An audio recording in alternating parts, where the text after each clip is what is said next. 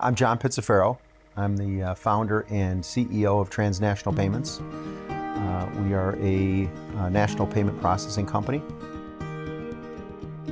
Bill Hybels gave a message about this guy that was drilling wells here. He has a well drilling business. He said, you know, I've done really well drilling wells. And he said, one day God spoke to me and said, why don't you take the money, some of the money from your well drilling business and drill wells where people have no water?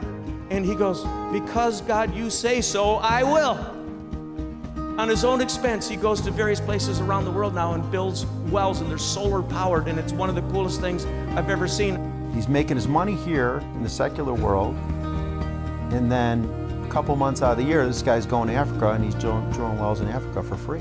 When I'm drilling a regular well in someone's backyard, I do so with the knowledge that because of that endeavor, I get to drill a well where someone's life depends on it. He said, I love going into work. It's no more just about the dollars. It's dollars and destinies. It's a grander vision. I'm like, it hit me. You know, my well is payments, payment processing. That's my well.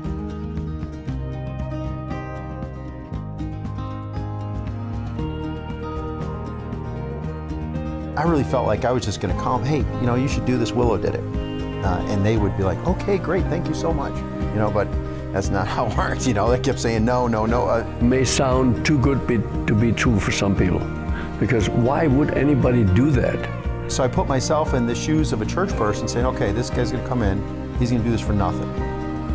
Yeah, no. For me, that was never a question because I knew John personally. So when that offer came, it says, yeah, that's totally in line with his attitude towards stewardship and towards kingdom advancement. Unfortunately, there's nobody else out there right now that I know of that is willing to give it to you at cost plus zero and keep it at cost plus zero. There might be somebody out there with like a teaser rate, oh, we'll give it to cost plus zero, but then 6 months into it or a year into it, they're going to raise your rate. As long as I'm the CEO of this company, we are not ever going to raise the rate on a church. Other people that don't know him, they may have that question. It's too good to be true. Where's the catch? Well, there is no catch. The company that we were leaving gave us all sorts of warnings about the issues that could arise, the problems that could arise, and all the concerns were unfounded, and any concerns that came up, MyWell was very quick to respond. They cut our rate almost in half, the rate that we pay for credit card processing. It's almost in half.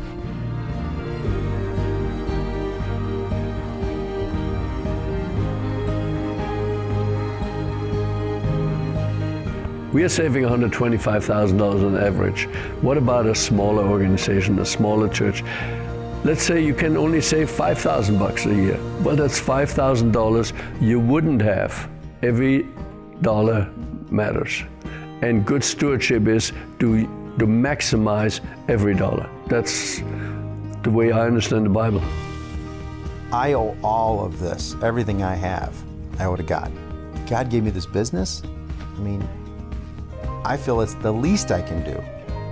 So I don't look at it as losing money, I look at it as investing. You know, I look at it as leveraging for the kingdom.